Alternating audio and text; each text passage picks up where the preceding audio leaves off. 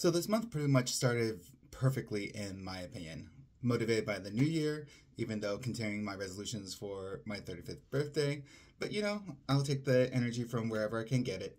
But I was focused, disciplined, driven, motivated, making sure I was telling myself no. I pretty much kept to everything I said I wanted to do, which of course led to overconfidence and a little bit of arrogance and pride, and opened the door to, giving in a little bit, which of course led to giving in more and more until I started doing things way back in the day that pretty much made me want to change in the first place.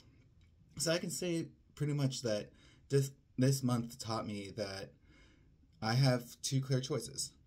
Follow the path that I believe God is leading me on, or follow the path that just wants to live in the moment but never brings me fully into a feeling of joy and peace. So at the beginning of the year, I noticed that pretty much I was at the same place I was at the beginning of 2023. If you look at my body, this is pretty much the same weight, about 250-ish pounds that I worked hard to lose and then gained back over throughout the whole year. And this prompted me to be like, okay, this needs to change. So from there, pretty much worked on not drinking through this app called Sunnyside app. I started doing the Dryish January challenge, and it was really awesome. And I was able to take back control and feel good about myself again. I was disciplined about the gym, about my diet, and just using my time wisely to live a full day in the moment. And I was happy and joyful. And even at that point, I was like, okay, cool. I'm strong. Let me go out to have Korean barbecue with a friend, especially since he's leaving soon, and just enjoy a drink. And I was able to do that. And pretty much it showed me that, yeah, I can actually control the day and moment. Then it started snowing and pretty much was trapped inside.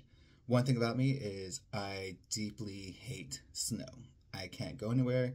I hate driving in it, especially. And for me, it's something that, though it looks beautiful for a moment, it causes more issues than there is good to it.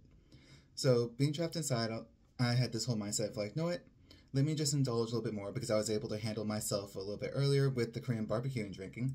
So let me just do it for one day. And I found that I kept doing it and kept doing it because the snow was still there and there was nothing else better to do. Instead of doing everything else that I should do that was productive and good and brought me joy, I pretty much backslid into just laying around, watching my dramas, drinking a lot, watching porn, and just going through dopamine abuse again. The good thing about that whole situation was, by grace of God alone, he pretty much pulled me out of myself in a way and made me realize, like, hey, this is not what you want. Look at what you're doing. Look at the choices you're making. What is it that you truly want?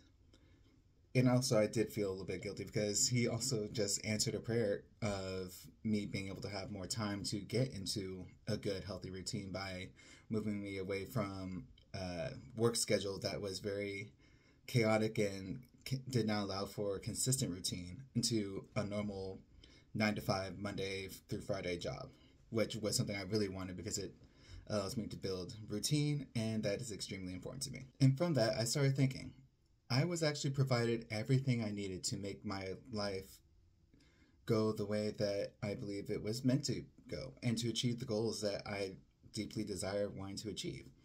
God provided me good people in my life who are mentors, friends, who encourage me, who call me out. I was given a work schedule that allows me to have a consistent routine, especially when it comes to sleep. I have a good house. I have a good financial job. I have everything that I need. Not everything I want, but everything I need to be able to make those changes in life to reach the various goals and live fully.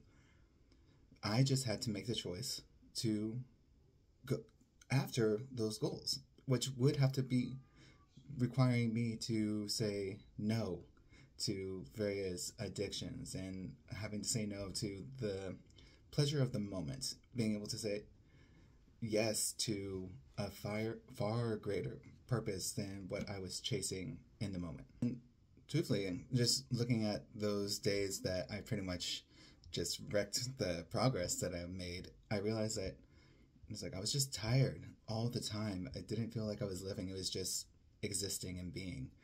And for me, I just had to call out and say, God, I can't do this myself.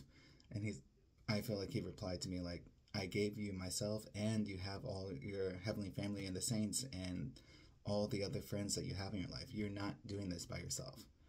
So that definitely gave me a lot of encouragement to pretty much slowly start again and just know that it will be okay. Just kind of like any war, sometimes you're going to lose battles, but the war will be won eventually. Plus, got to remember that blessings are always good. They just don't always feel good. So one thing I'm going to try to do is show you my fitness results over the month. So this is me on January 1st, and this is me on February 1st.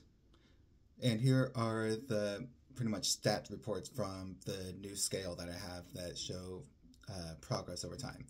As you can see, I pretty much could have made a lot more progress depending on the choices I made. So seeing real life consequences to following the path that you're supposed to follow, or just indulging yourself for the moment. And even though things did not go completely as planned, I would have to say I'm not beating myself up, I'm not feeling guilty, and there's no point in just focusing on everything wrong at the past. I feel optimistic, hopeful, motivated still, because I know that the journey is not over. It was just a small hiccup that probably delayed time, but I also am someone who deeply believes in miracles, that does believe in great victories and will be able to achieve goals. And who knows, maybe it's a quicker time and that I will be able to finally get my shit together and think of what I am doing a lot more and putting my trust in God rather than wanting to escape reality through just feeling